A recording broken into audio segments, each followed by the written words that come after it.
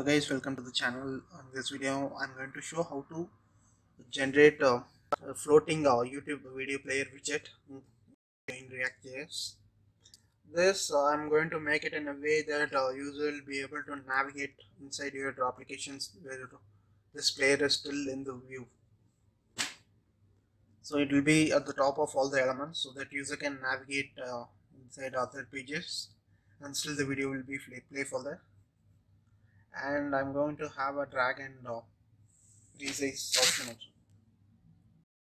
So for this demo I'm just have a list of my channel videos. When I click on it, I'll open that and play it in the YouTube player, and you can browse through the entire application without actually closing it. So for this let's create a YouTube player component.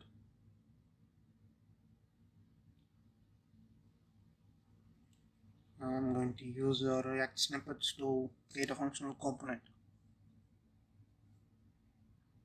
Rename it YouTube player.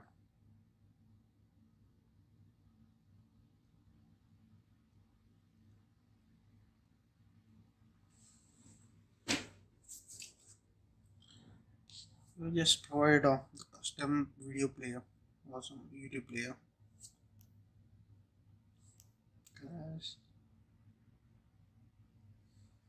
For this video player, I'm going to use official iframe API from YouTube. So let's copy it from their document and just paste it here. And as for the width is concerned, I'm going to make it the width and height of the parent element so that it stick to the height of the parent. So width should be 100%. The height also should be 100%.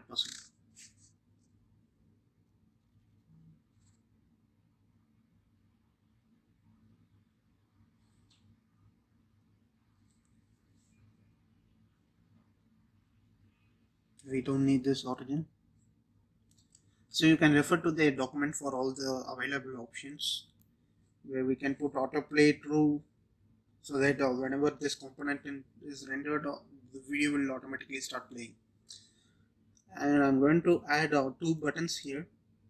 One is the close button for the widget.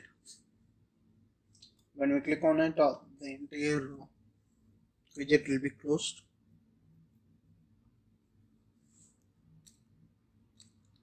I'm going to align it in the center. So here I'm going to use font awesome icon. Close icon for this. It's I have 8 times. And the other icon is to click and drag the video player across your screen so that user can move it to their convenience. Again, it's going to be another font awesome icon.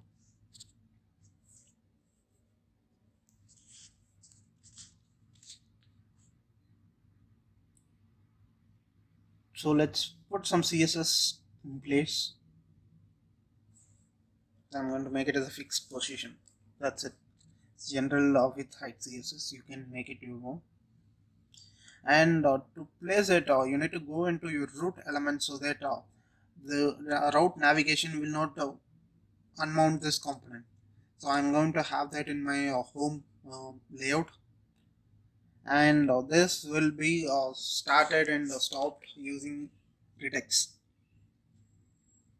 See, now we can able to have the player, but nothing is functional yet. So I can play it.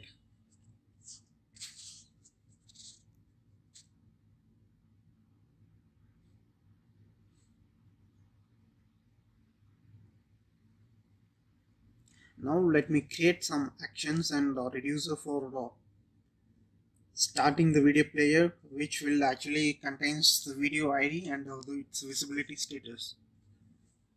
So let me have two actions. One is to start the player and another is to stop the player.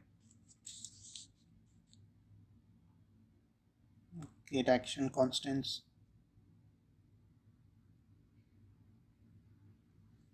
Stop.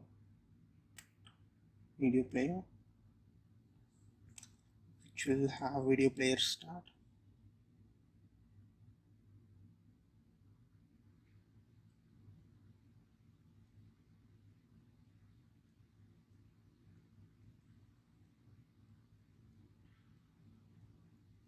This should be stop. It is stop video player. So the start video player accepts one parameter video and pass it as a payload to the reducer, so that the component knows which video to play it from YouTube. This is normal YouTube video ID that I'm going to store it in the state, nothing else. So stop doesn't need anything. It's just going to change the visibility status of the player and sets this video ID to null. So let's go to reducer. First create this video player in the state, which has two parameters. One is video, that's the video ID of YouTube, and the next is visibility. Now if visible is false by default, so whenever we start the player, we turn this visibility to true, so that the component will be rendered with the video chosen from the user. So it should be start video player,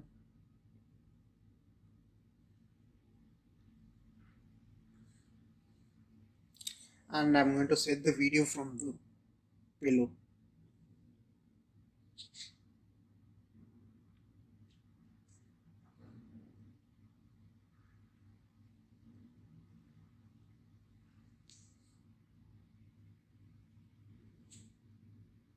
Action.video, and the visible should be true.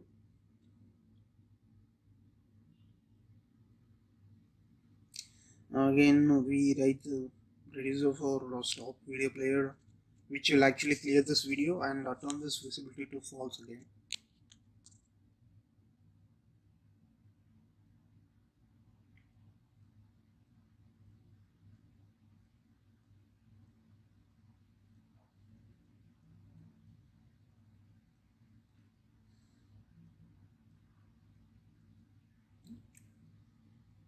Take the same and change this to false, and the video should be empty.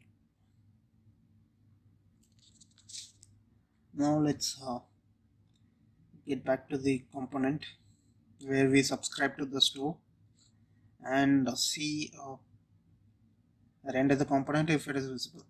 For this I'm going to use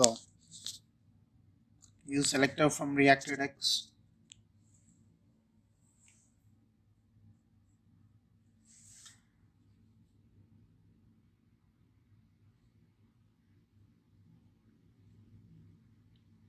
I'm going to subscribe to the video player.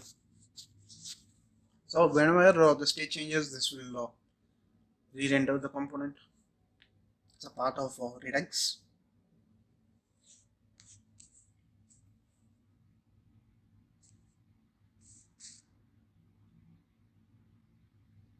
State.layout video player.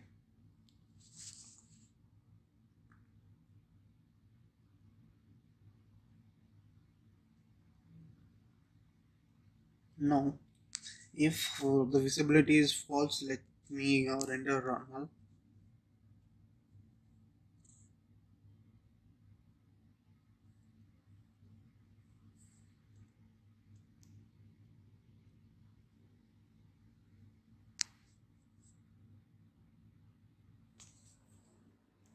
Then if there was video, then I'm going to change this iframe URL to accept the video ID from the state. It should be video player dot video. That means now this player will play the user selected video, and here whenever user clicks on the video, we will dispatch an action with the video ID chooser. This is in the listing screen. So whenever the user chooses to watch some video, he will be able to click on the particular card. So for this, I'm going to use dispatch from React Redux.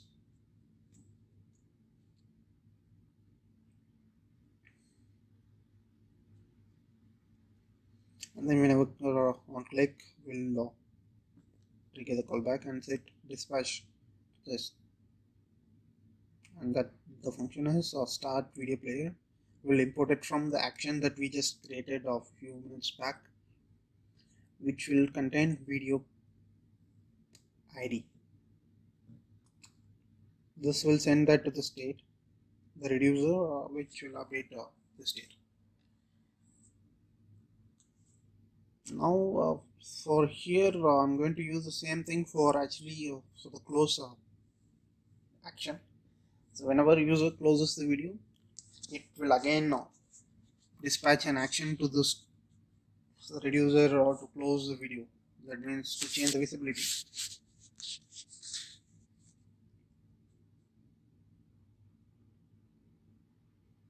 So I'm going to use on click on the parent element of the icon,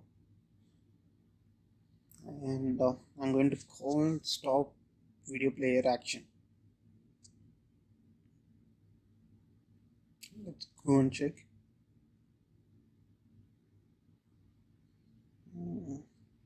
It's not working. Let's see why it's not working. I guess we are not properly dispatching the request. Yeah, instead of just calling the function, we need to dispatch this action. We need to pass the whole function to the dispatch function. Now again in the other place also we need to go and change it. And let me dispatch it.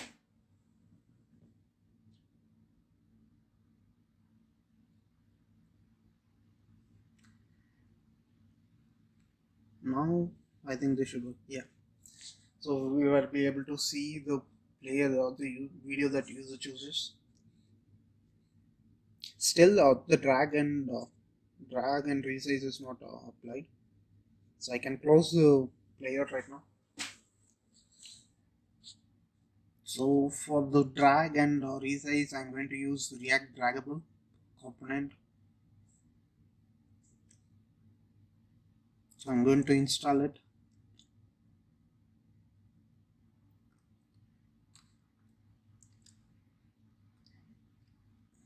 And for resizing, I'm going to use React resize library. It's from the same provider. You can also install the same package.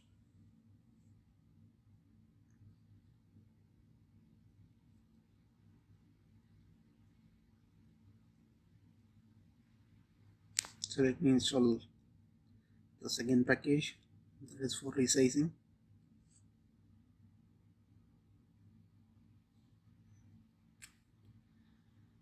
Okay, all I just need to enclose the player in draggable component, which provides a draggable box. Okay.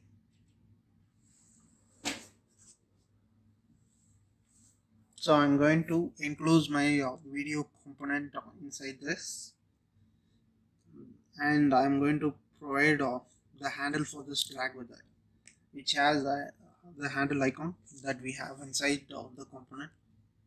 The handle should be handle. That's the icon that we created a while back.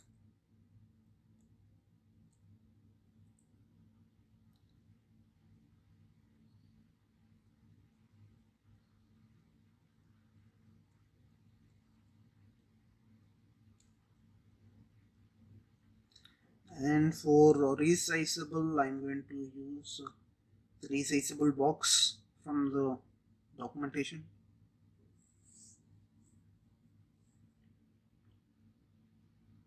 Import the resizable box and just trying to place it around the iframe to allow resizing.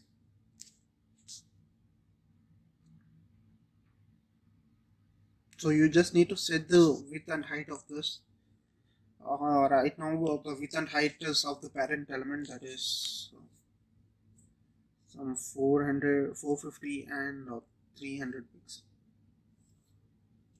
Otherwise there will be some problem with this. So, and import the CSS of this React Resizing.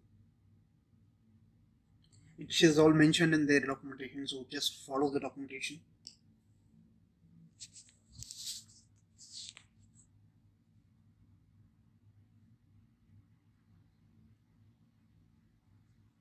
Okay, let's try now. I'm going to open it. Now I was able to drag the component and also resize the component. Hey, why the close button is not moving? Okay, let's check that. Now I'll be able to resize it and drag it. So let's check. Okay, we need to enclose the resizable box inside. Okay, these two icons should be inside the resizable box. Go check it again. Yes, resizable is working as expected, and the icon is moving along with that. So now I can drag it and change the position of the element. And with this you can actually navigate to different pages, and still this YouTube player will be at the top of the page.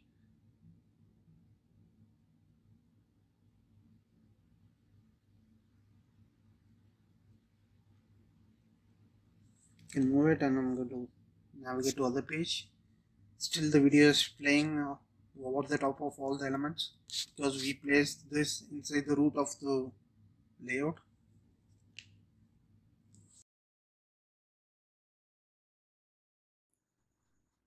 Thanks for watching the video. Please subscribe for more videos like this.